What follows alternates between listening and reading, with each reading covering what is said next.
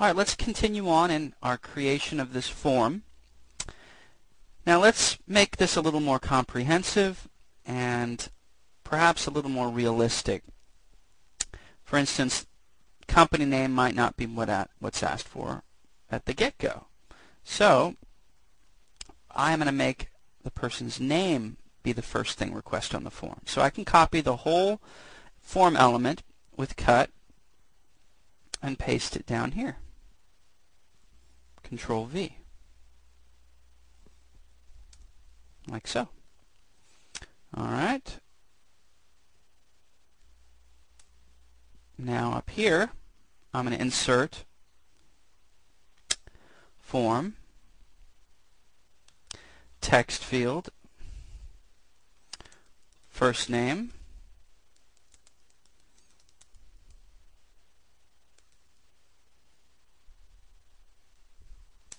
enter, and again here, insert form, text field, last name.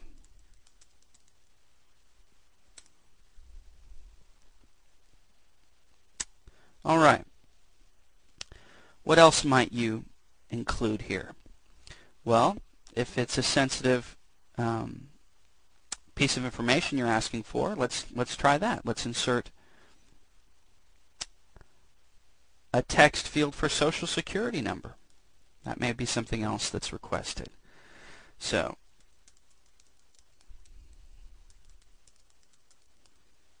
all right, let's hit enter.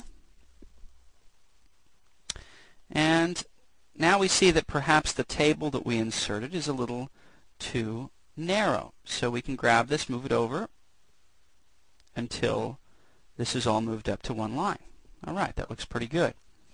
Now, let's tell the user what to do here. Being that we're talking about a poetry site, let's give it another space in between there. And let's change the color to this color, for instance. Make it bold. I'm going to say, because this is a poetry site, I'm going to make something up that's pertinent. For poetry contest submissions,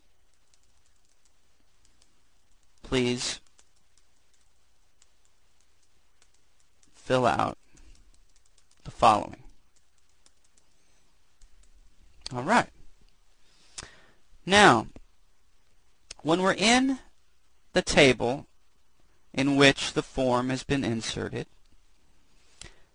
when we're clicked on the actual text, the requesting text, in this case like first name, the properties will come up for the text itself, not unlike text that you're inserting on a page that's outside the form or outside the table, like up here.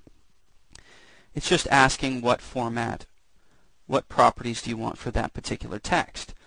But when you're clicked in the actual box, the field that you're going to have the user enter their information in, now the properties change. Now it's saying, okay, now you're talking about the actual form element. Here we could rename the ID for it. Remember, the ID that we've been putting in is not displayed here. That's just for our reference, the ID. What we put in here is different and can even be modified directly from here, like so.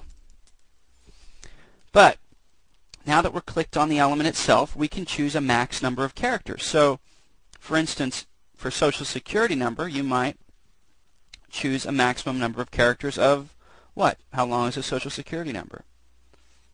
1, 2, 3, 4, 5, 6, 7, 8, 9. 9. But if you're going to include the dashes, you might want to include another 10 if a person puts the dashes in. Now here's what's very interesting that you want to remember, and that's to mark that field as a password field. In other words, a sensitive text field where you're not going to want to display the characters on the screen as they're typed, as you might want to do with a Social Security number. And it'll block out, so you won't see the actual characters displayed. And we'll see that when we preview it. All right. Let's now ask for a couple more items. another text field.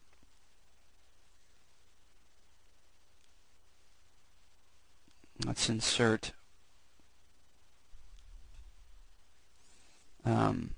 city. Let's request that.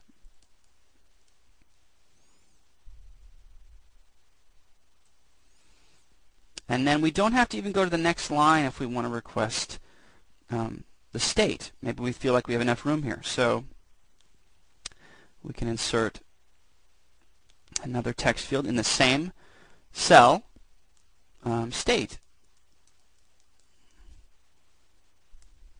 like so. But we might have to expand the table in order, again, to fit it, like so.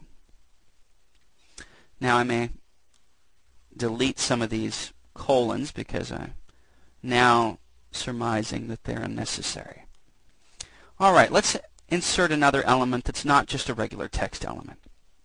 Let's go insert form, text area. Now if you remember, the difference between these two is that this allows the user to enter a larger amount of text. So let's call this sample, and let's see, we're talking about poetry, so enter a sample piece of your work. Enter. Now you see those scroll bars, a larger space. It expanded the cell so that the user now is aware that, oh, I can enter a larger piece in here. You can still enter a few different options here. For instance, this is multi-line instead of single line like we used up here. All right, let's add another button. We're not going to use this button. If you remember, that's used at the end to submit or continue. Now let's use checkbox. Now let's call this one where, because I'm going to ask, where did you hear about us? You see that oftentimes on surveys and forms.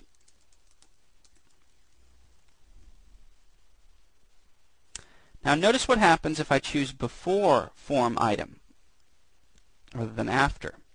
In this case, it's saying, do you want this text to appear before the form item or after? Now I'm choosing before. So I'm going to enter here internet, and now I'm going to insert another text box, or checkbox, I'm sorry, called newspaper.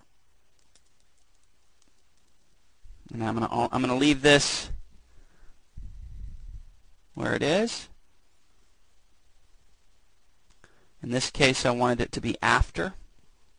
I wanted the text to appear after the form item. That's why I chose after for this one and before for this one. Now, with text boxes, or check boxes, I'm sorry, you can check both boxes or none of the boxes even if you didn't want to. So in this case, a person might have heard about the company from both the newspaper and the internet. So in this case, check boxes would maybe be a wiser maneuver. So let's save it in preview. Control S, F12 to preview, and let's actually interact with our form. So let's say we enter some data in here. First name John Stone, company name Gotham City News, Social Security number. You see how you're just seeing large circles that are filled in. And that's because we entered or defined it as a password field. So very useful. And then city, let's just use what we've been using, Gotham, state, California. Here's where we would enter a larger amount of text, and if it was long enough to fill this space and beyond, then we would be able to access the scroll bars. And here's our checkboxes. Where did you hear about us? So newspaper, internet. You could check both or one. So there's a few more examples of inserting text elements, and now we've just interacted with the actual page so you can see how they function.